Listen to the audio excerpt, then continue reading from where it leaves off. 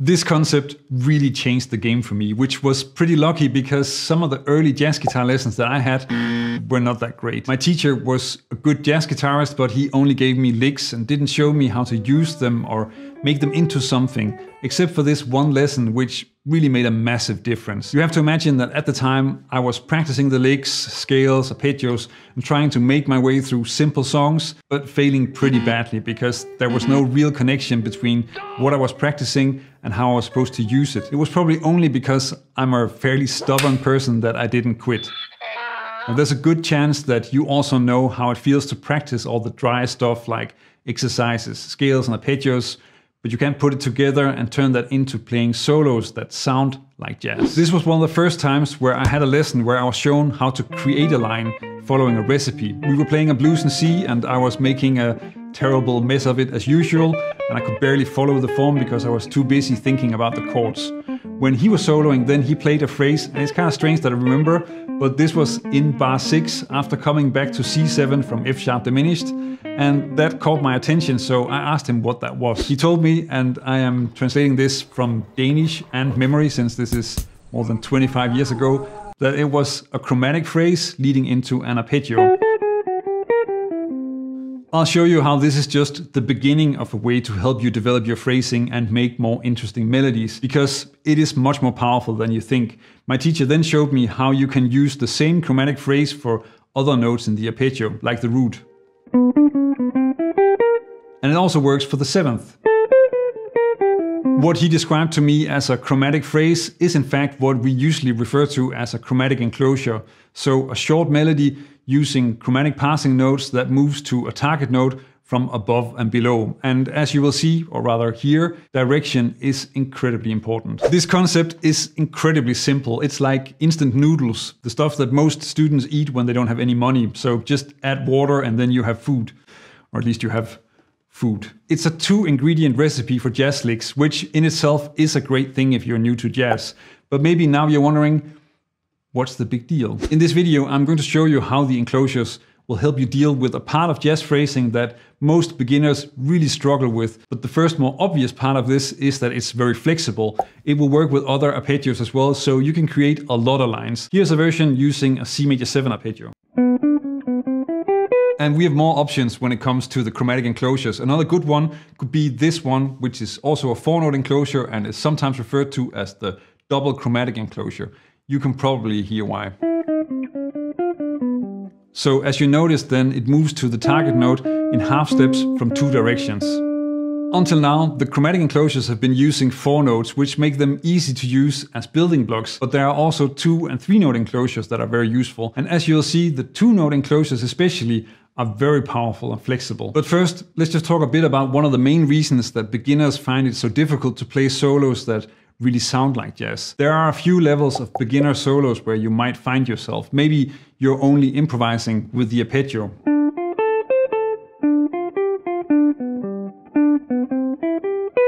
Or you can also add the scale notes in there, and keep in mind that these examples are not wrong, they're just also not that great.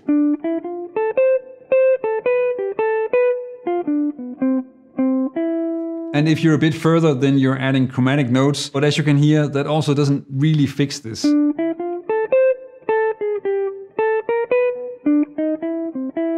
I'm overstating it a bit in these examples, making it a bit more obvious, but what is missing is rhythm.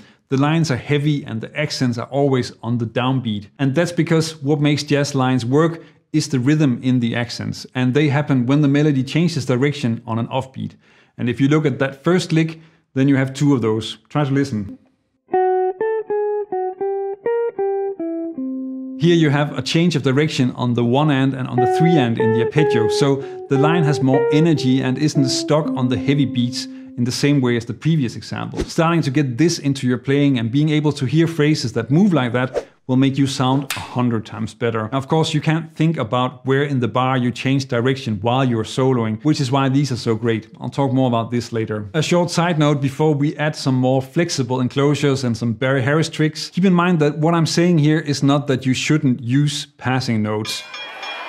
The passing notes are a part of it, and the enclosures are sort of the next level melodies that you build using passing notes. Even if the enclosures are a little bit more effort to play, then they're also adding something important to your solo, something that you want to get into your playing. And if you start checking out solos, you probably won't find any jazz musicians that don't use enclosures of some kind. Sometimes when I talk about enclosures, then I get the comment that they don't work or how passing notes are better, and I really think this is missing the point. You just want to be patient and keep practicing until you can use them. They will add something to your playing, and they are a part of bebop, especially this next variation. Usually I try to look at enclosures as a mix of chromatic notes and diatonic notes from the scale. So in the first enclosure you would have chromatic below, then a diatonic above, then a chromatic above, and then a chromatic below.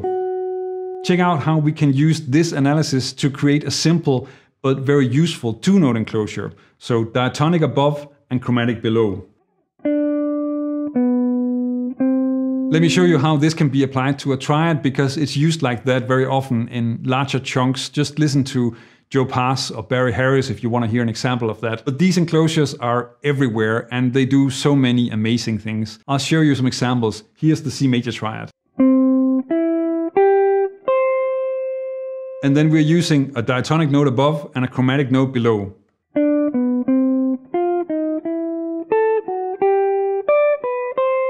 And since this is pretty easy to play, then try to turn around the enclosure so that it's chromatic below and then diatonic above.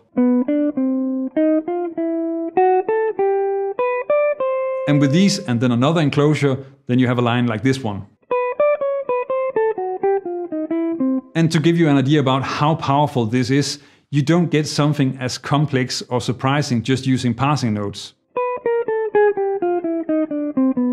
And here's an example with a few more chords so that you can hear just how bebop this actually sounds.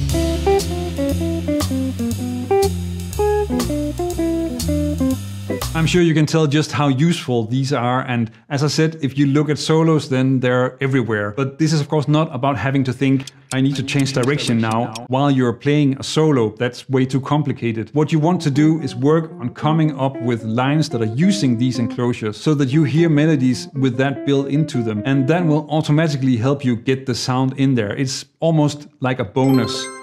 Let's add some Barry Harris to the mix and see how that opens things up. Let me first explain how this works and then how you can use it. Barry Harris chromatic scale is a way to add half steps or passing notes between all notes in a scale. So the basic concept is that you either use a chromatic note if there's a whole step between two notes, or you use the scale note above if there isn't. If I apply this to the C major scale, then there are two places where I need to use a scale note above between E and F and B and C. So in the key of C major, then the Barry Harris chromatic scale would be .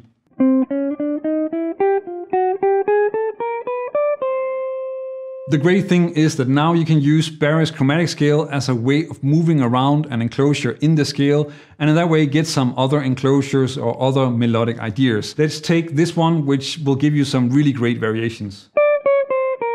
Let's first analyze the enclosure. The target note is B, and the phrase of course starts two diatonic notes above, so that's a D. Then it moves down with a half step and jumps down below and grabs a half step that resolves up to the target note. Let's take it down the scale and keep in mind that I'm always just using a chromatic note from below. That just always works, so it doesn't really need any special treatment. Check out how we get a lot of different phrases.